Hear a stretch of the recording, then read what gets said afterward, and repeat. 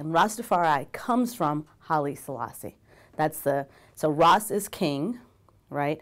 Tafari was Haile Selassie's name before his coronation. He took Haile Selassie as his coronated name. And the first, Rastafari, is Haile Selassie the first. So that's why it's I, and this becomes very meaningful later in terms of the Rastafari lexicon. I means I as a number, 1, as in the first. I as the pronoun I, and I as the organ I through which you see, right?